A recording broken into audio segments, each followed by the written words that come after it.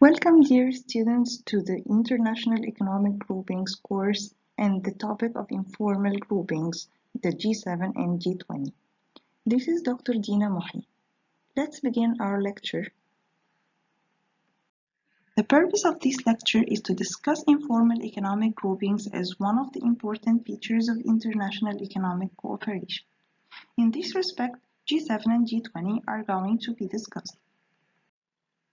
As we discussed at the beginning of this course, there are many features of international economic cooperation that have proliferated since the end of the Second World War.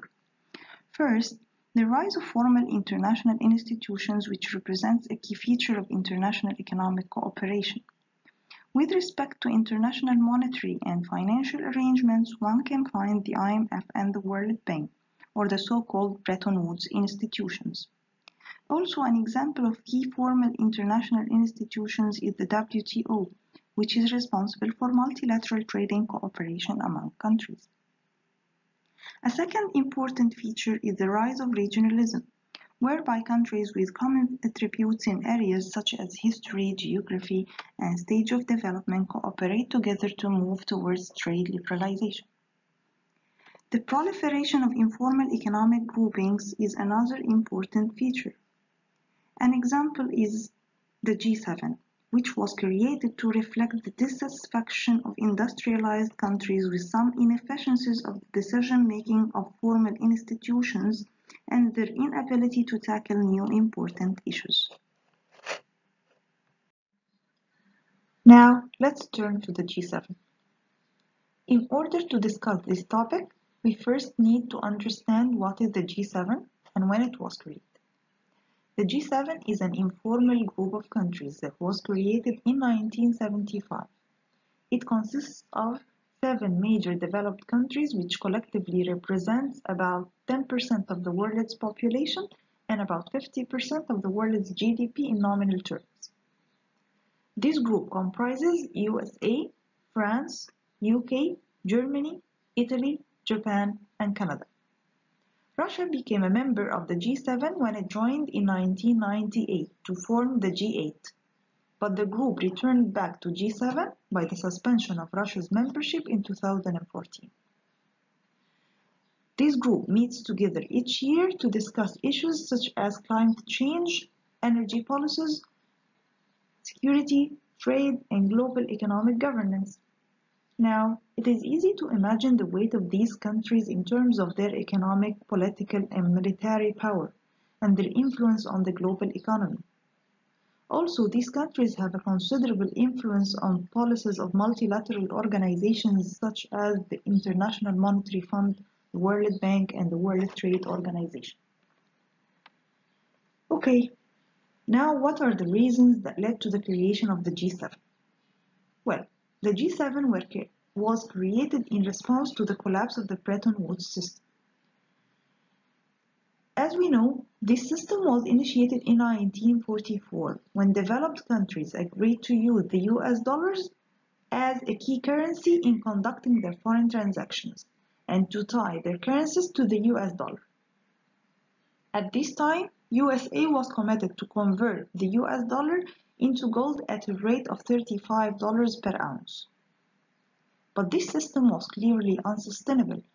Over the years, USA started to print dollars with massive amounts, which led to its inability to convert dollars into gold.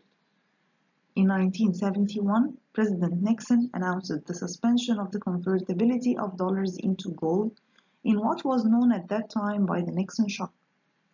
This procedure led to the collapse of the international monetary system. Okay, let's turn to another important reason for the creation of the G7, which is the first oil shock. In 1973, the OPEC organization imposed an oil embargo targeted at countries supporting Israel. This procedure led to a massive increase in oil prices, which sparked stagflation in many countries. Now there are some questions that need to be answered. Is there any membership criteria that the country needs to fulfill in order to join the G7, and what is the structure of this group? In order to answer these questions, we first need to review how these countries formed the group. The finance ministers of USA, Germany, France, UK started to meet in the White House Library in April 1973 to discuss issues related to the global economic order. Then these meetings have evolved to an annual ministerial meeting and summits of leaders of these countries. The first summit was held in France in 1975 with the inclusion of Italy and Japan forming the G6. Then, in 1976, Canada joined this group to form the G7. Then, after the collapse of the Soviet Union, Russia became a member of the G7 in 1998, and since then, this group has been known as the G8. However, members of the G8 were cautious about coordinating their economic policies with Russia because of its excessive use of IMF financing and huge public debt, which makes Russia is not similar to the wealthy club of the G7. Russia's membership was fully suspended in March 2014 due to its annexation of Crimea. In 2018, President Donald Trump called for the readmission of Russia to the group, but his suggestion was rejected. Also, it is worth mentioning that the EU, represented by the presidents of the European Council, has fully participated in the G7 since 1981 as a non-numerated member of the G7. In addition, the IMF also participates in finance meetings. Therefore, one can find that there is no specific criteria for the membership in the G7. Also, being an informal group, not a formal organization, the G7 has no formal organizational structure. Its presidency rotates among its member countries. The president country sets the agenda of the summit each year and can invite certain countries or international organizations to the summit. Now, what are the role and mission of this group? There are three main objectives of the G7, which are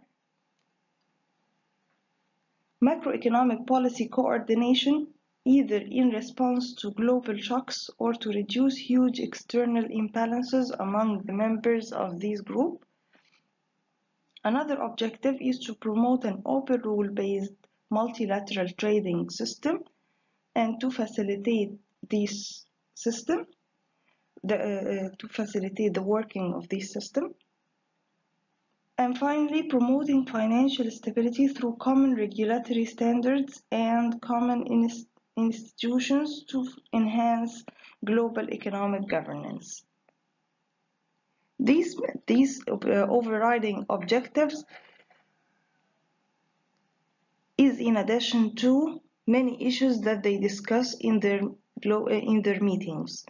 They discuss issues such as energy policies and climate change, security issues, agriculture, and so on.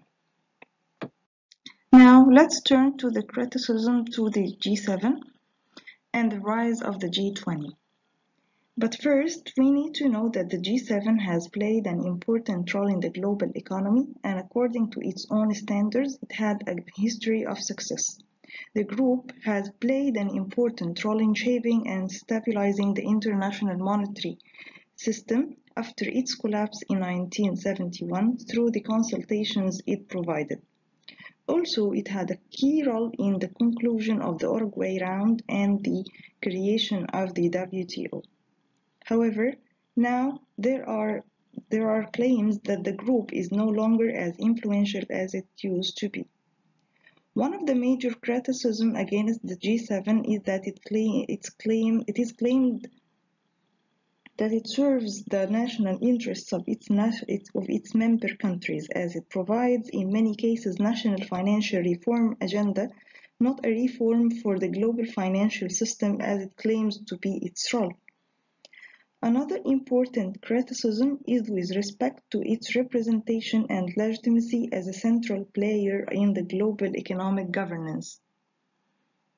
With the collective GDP of its member states accounting for about 50% of the world's GDP, the G7 accounts only for about 10% of the world population.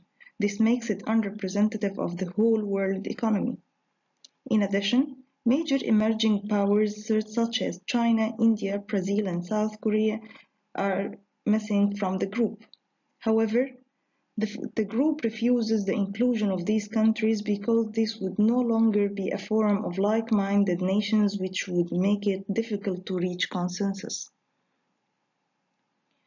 With respect to legitimacy, the problem is not associated with its right to exist, but it is mainly about the way the G7 used to promote itself as a platform responsible for the global economic governance, not the interests of a small group of countries. Hence, the G7 is heavily criticized as being a wealthy club whose main interest is to maintain global and economic stability that only help accumulate more wealth to its member countries. Another important issue is the deepening divisions that arose since the US presidential elections won by Donald Trump.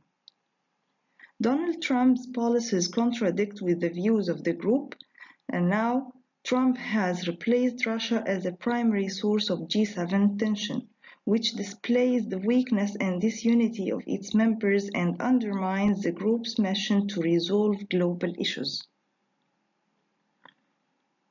Now, let's move to the rising role of the G20. Some economists argue that without China and other emerging market economies such as Brazil, India, South Africa, and Mexico, the group lacks relevance and needs to be replaced with a more representative group of countries.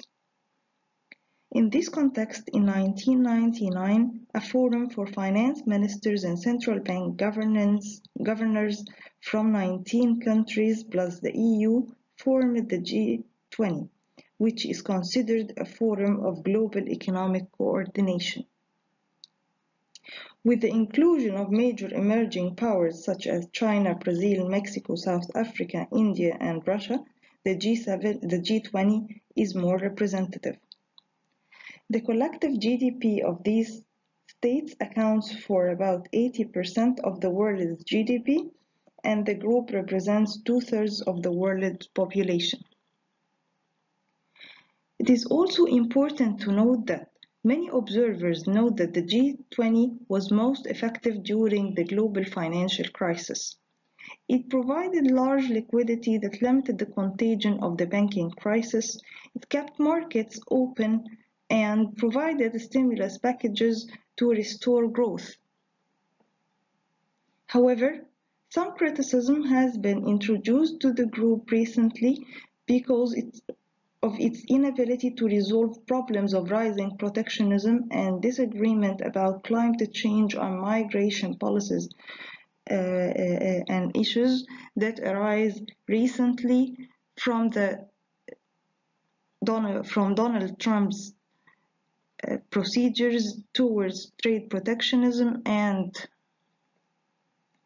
climate change issues, and with respect to the Brexit of Britain from the EU.